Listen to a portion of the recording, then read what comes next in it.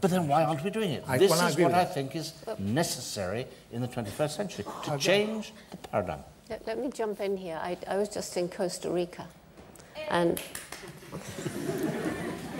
Very good. Costa Rica, as you know, abolished its military. And that has meant that all the money that was used for the military has been used for social issues, social development, and for the environment. It's the only country I know of that has got the rights of the environment and living things as part of their constitution. And of course, the model is so tantalizing. If the world gave up its military, there'd be no more poverty. We'd have money for everything. And all the things we're discussing now would be unnecessary. But the problem is that while you have powers and nation states and fear and greed, the selfish gene in its raw form, you don't get that kind of altruism.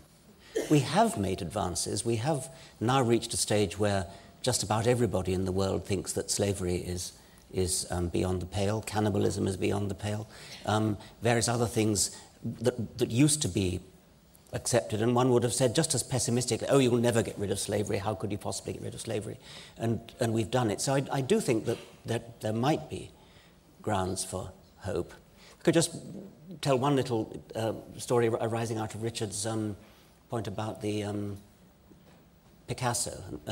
Wilson has a nice, E.O. Wilson has a nice way of putting the economic point, which is that in the Amazon rainforests, so much of the sort of goods are up in the trees and so little is in the soil at any one time, that to knock down trees in order to turn the land into agriculture for a very short time, I think the way he puts it is, well, you can make a living doing that, but it's rather like burning an old master to cook your dinner.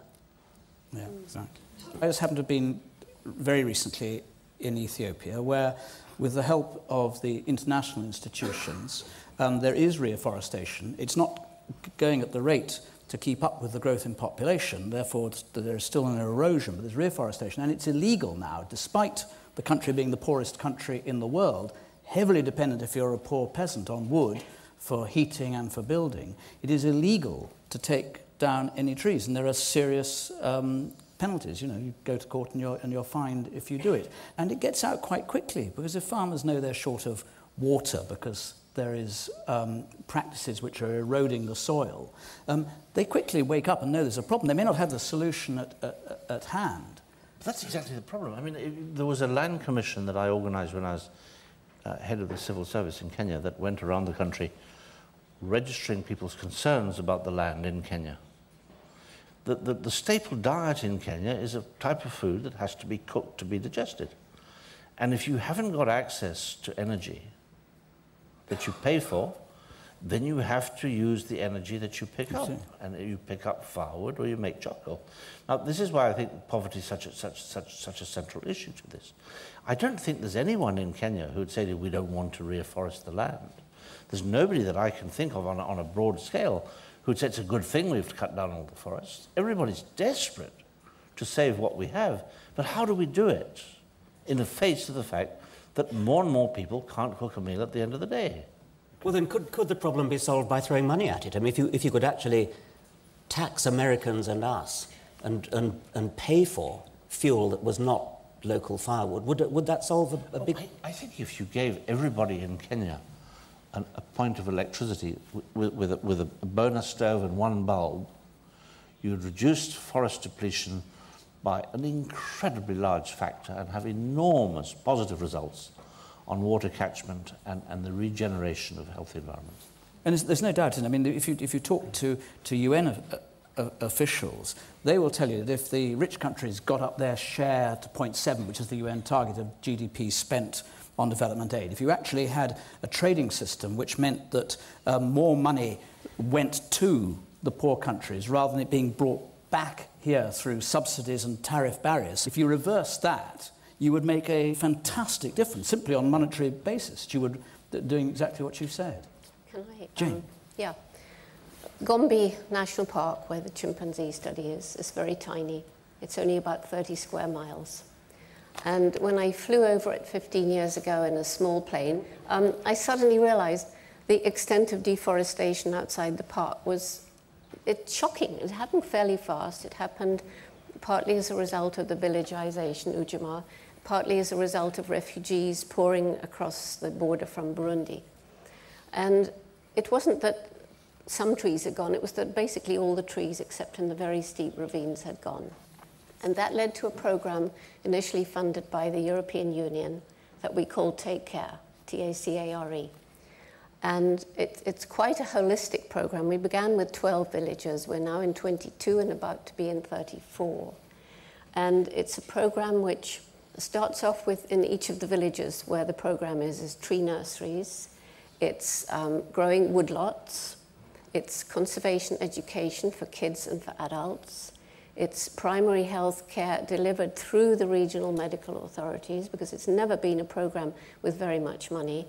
It's concentrating on women, improving their self-esteem, scholarships for gifted girls so they can go on to secondary school, because it's been shown all around the world that as women's education improves, family size drops, providing family planning, AIDS education, and various other things.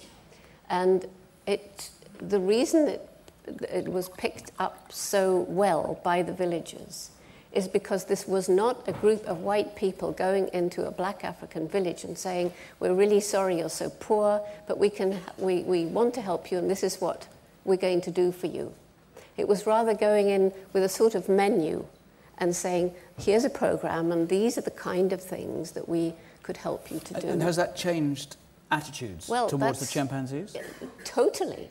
We're using firewood, Richard, but from the woodlots, which are close to the village, and these little stoves made by the Canadians, which are very, very fuel efficient. Which takes me on to what is arguably perhaps the greatest immediate and obvious environmental threat, global warming. Richard, how do you have optimism that the capacity of the human brain to override the genetic disposition of the selfish gene can so affect, for instance, the President of the United States, that this would come onto the agenda more effectively? Take more than that. Well, you haven't chosen the most ideal example. No, clearly not. I mean, there are, as I said, there are people of goodwill and altruism in the world, and there are people in important offices running the world, and the two don't necessarily coincide. And that's an understatement for the example you've just raised. I was very encouraged by Richard Leakey saying that just a bit of money to supply every peasant in Africa with the wherewithal to cook the food and not need firewood would make a dramatic difference. If that were generally understood, I suspect most of us would.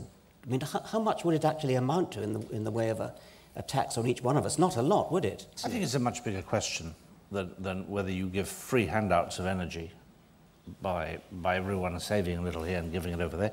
I don't think anyone wants free handouts. But how do we get food to where people are hungry? How do we get energy to where people have none? And I think one of the things that environmentalists have got to discuss and reconsider, and I'm quite sure I'm not going to get any support from the panel here on this one, and that is, in the history of humanity, only one type